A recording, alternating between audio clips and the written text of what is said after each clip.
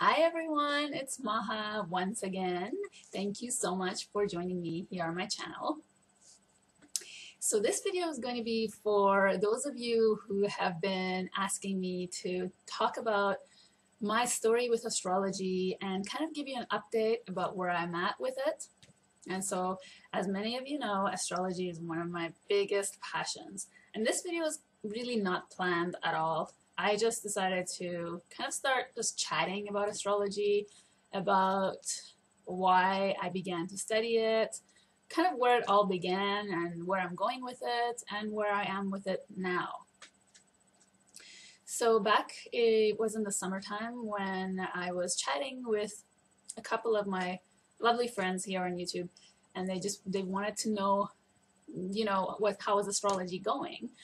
I didn't want to make the video back then because, to be honest, I wasn't in a very good place with astrology, which is really strange. I know, because a lot of you know that I love astrology, and I'll get into it in a moment because I want to talk to you about the things I've learned and the things that I've learned about myself also in the past 6 months. So before I begin, I want to show you something really exciting, which I actually haven't shown anybody except for my mother, anybody in my real life, because I know you will appreciate this, and I've been waiting for this for a long time. It came in the mail the other day. So, are you ready? Ta-da! It is my certificate. So now I am officially an astrologer. International Academy of Astrology for the satisfactory completion of natal studies module. So this piece of paper took me 3 years to acquire. I worked really hard for this, and I guess I feel proud about it, but it didn't really hit me until just recently. I was talking to one of my favorite teachers yesterday. She spent about an hour and 45 minutes just going over my chart. So nice of her, and I learned so much. And I'm really happy because I feel really excited about astrology again, and it wasn't what I was feeling in the summertime. I'll tell you about that. But so this certificate is from an online astrology school called International Academy of Astrology, based in the United States. And the diploma, this certificate is for natal studies, which is basically the birth chart. So the birth chart is like a snapshot of the sky, what the sky looked like at the time that you were born. So I've spent 3 years learning how to decipher and break apart and analyze and look at the psychology of the personality, all the different energies and motion that each individual has within their psyche. So the program that I did was based on psychological astrology. However, what I didn't know and what I found out was that the diploma program, which is after you finish this, you go into, if you want to continue, you go into the diploma program, and it's the diploma of astrology with this school. And so the diploma program kind of goes more in depth and in looking at not just the birth chart, but the birth chart in manifestation. So we look at and learn about transits and progressions, which are just two fancy terms describing when we look at what is happening for you right now and what has happened, what has taken place from the time that you were born all the way up until a specific moment in time. So it could be right now, it could be 10 years from now, it could be 10 years ago. So just studying basically the development of the personality. So that's what the diploma module is about. And I went into it in the summertime. I took one course, the first diploma program course. And I started to feel, I don't know how to describe it. I mean, at the time I was just really confused because it wasn't what I expected or what I imagined. the first thing my teacher said to me was, you know, just forget all about archetypes, don't bring psychology into it.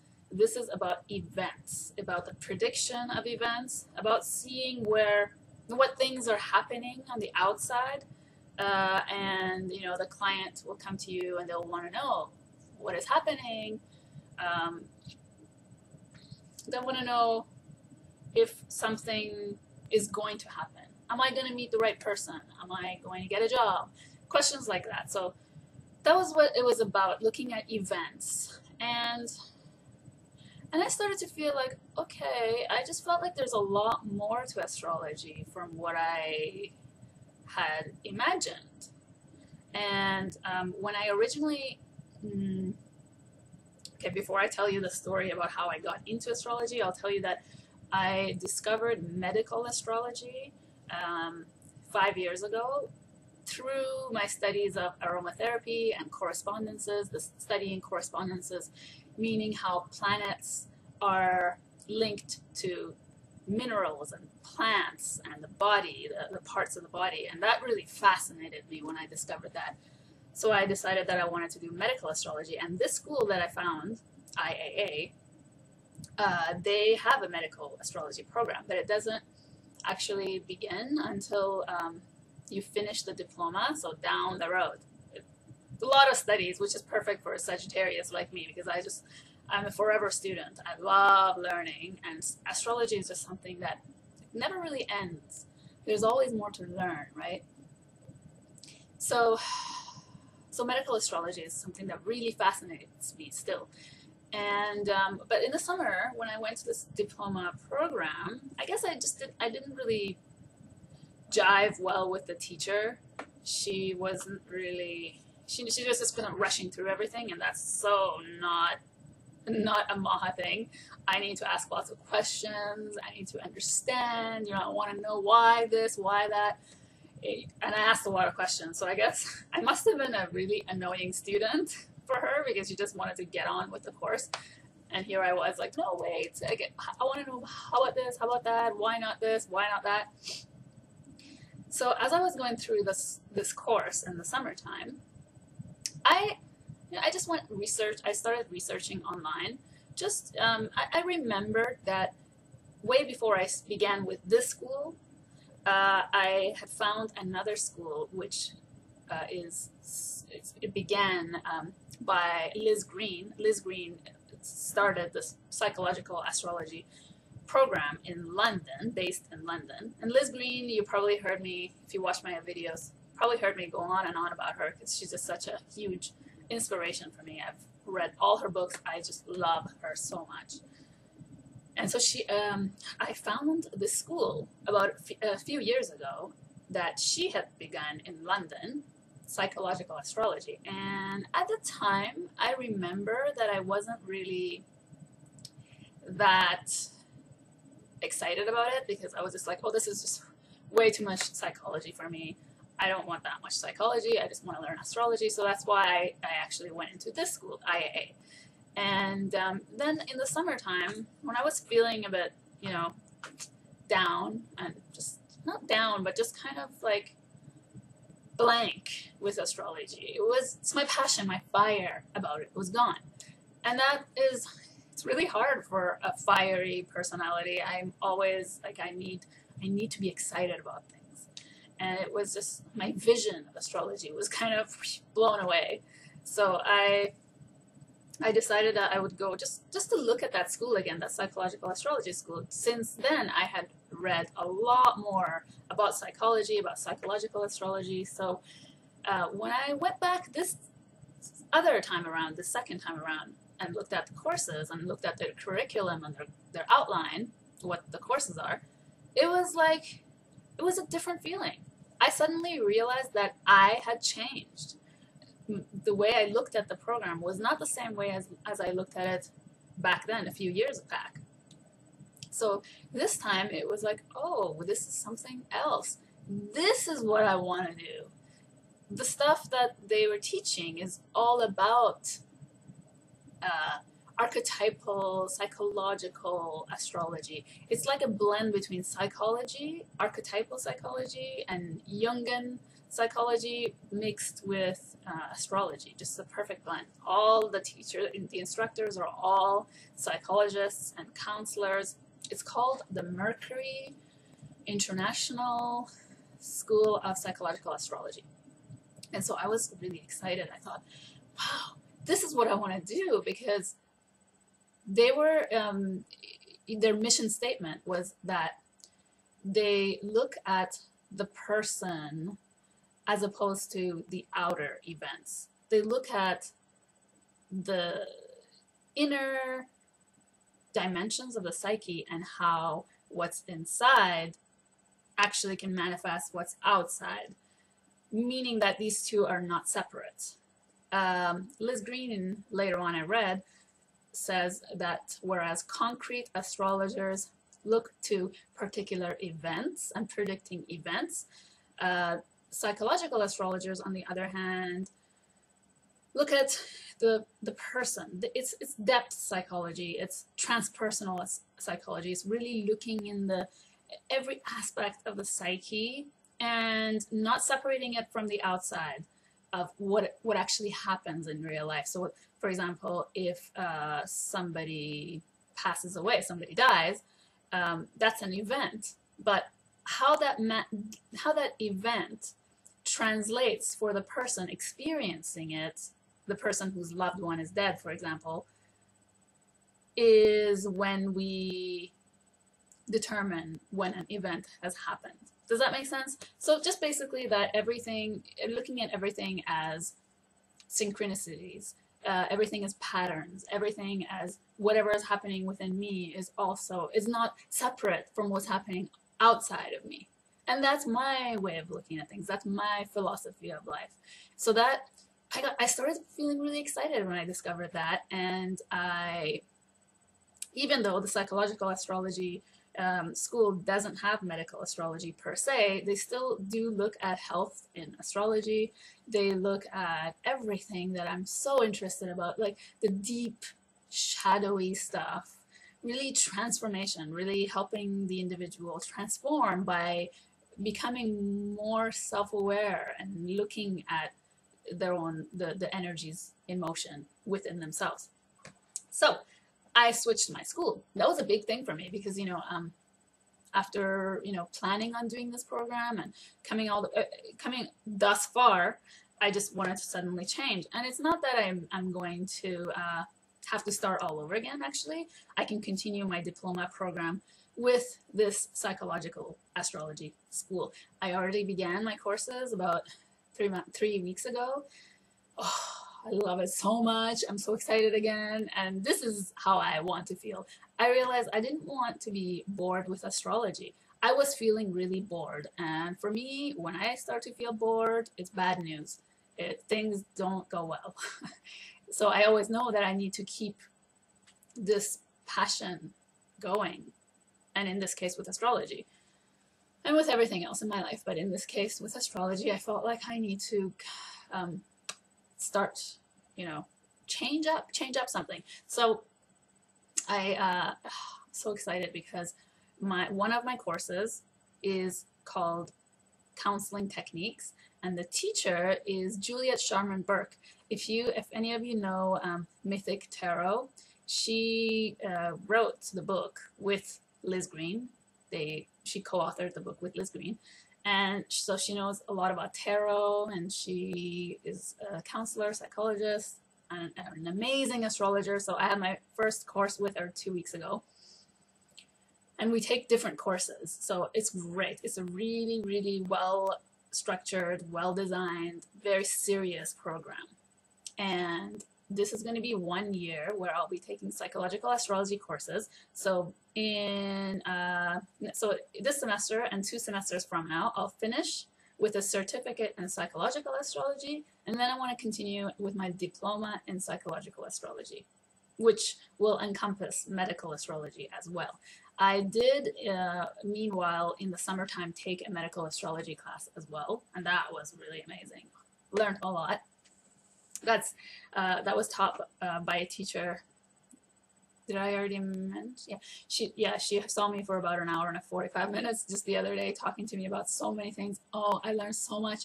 I learned that my goddess, the goddess that represents my chart, is Artemis, and this is amazing. Artemis and Kali. Let me tell you though, Artemis, I mean, I fell in love with Artemis the very, very first time I saw an image of her. As soon as I saw this image, and this was years ago, back then I didn't even really know what goddesses, what anything really about goddesses. I just saw this image and I fell in love with her, and I was like, wow, this is just so me. With a bow and arrow, I mean, I'm a Sagittarius, and she represents the virgin goddess, totally independent, doesn't give a crap, just does her own thing, and runs out in the wild, untamed, saving animals. I thought, okay, that's me, that's just me. And so it was so funny that she actually mentioned that Artemis is the goddess linked to my chart, because this is another thing I'm really fascinated about, is looking at a chart and finding which goddess archetype is prominent in the person, or goddess. And Kali has been coming up a lot for me recently.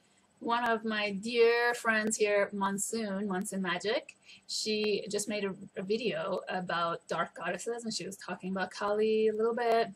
And I was telling her how Kali's been coming up a lot for me, and I'm just starting to research her and stuff. So when my teacher said that Kali was another one of my goddesses, it was just like, what? How synchronistic is that? Okay, you know, and one other thing I've learned about myself is that I don't really like talking for a long time without taking breaks. So I may have to take a break in this video coming up, just to pause and catch my breath. Even when I'm listening to someone else talking, I really need the pause to absorb the information. Otherwise, I feel really overwhelmed. I don't know about you, but that's just me. So my apparently color therapy, color and sound therapy is really strong for me because I have Neptune strong in my chart. So all of that was very interesting, and now I'm just so excited for this course. And my teacher also said that I should never say I'm a student, that I should always say I'm an astrologer, because 20 years down the road, everyone will remember that I'm an astrology student, not an astrologer. So I'm going to say I'm an astrologer, and I guess technically I am now, because now I have this. So how did it all begin? So a long time ago, when I was young and stupid, I was about to get married to a guy that I've been with for 5 years, and it was kind of my very first serious relationship. So, I mean, lots of people were against me getting married to this person. It just was, long story short, an unhealthy relationship altogether. And at the time I had a dance teacher, and she had an astrologer that she went to every once in a while, and she kept telling me that I should go see this astrologer. I was very confused about whether, I mean, I was going to get married, but I was very confused about it. And my thoughts, very silly thoughts, were that, you know, if it doesn't work out, I'll just get a divorce. I mean, I guess I wasn't strong enough to end it. I wasn't sure how to be alone after being in that relationship for that long. I'm sure some of you know what I'm talking about. By the way, it's interesting because I just noticed that I've been sharing a lot of my personal stories on my channel lately. So then I went and saw this astrologer, and he basically, I gave my information and the guy I was dating at the time, so he kind of looked at both charts. He looked at my chart and his chart and put it together. There's this thing in astrology that you can, for relationship astrologers, you can put astrology charts together, two separate people, and then see how they get along, what problems they may have, what lessons they'll learn, all that kind of stuff. This I'll be doing in the next semester. So I remember the astrologer had all these charts and all these, you know, calculations and numbers, and I was just thinking, oh wow, it looks so complicated, but it looks so cool. I wish I could do that one day. Nah, I thought to myself, nah, I'll never do that because it's just too hard, too much work. I'll never have time to learn all that.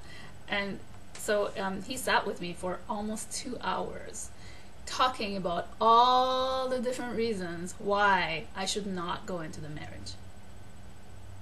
I mean, it was mind-blowing because everything he said about me was so true. I felt like he knows me really well.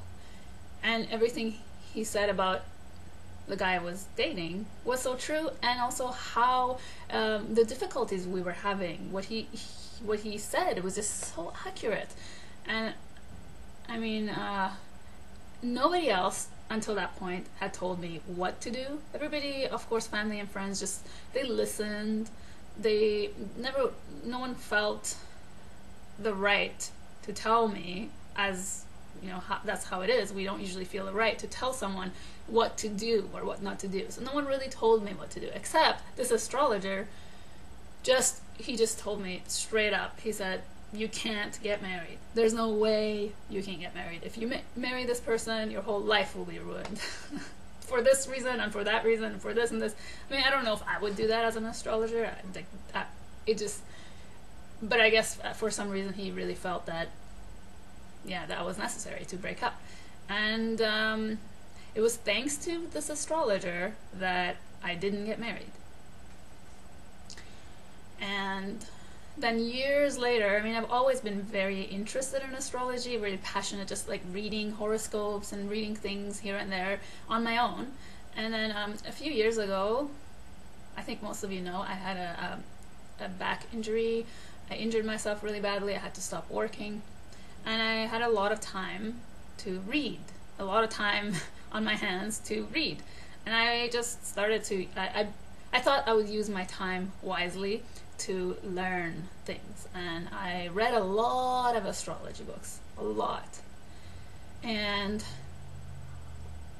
at some point, I decided that I need to learn from a teacher.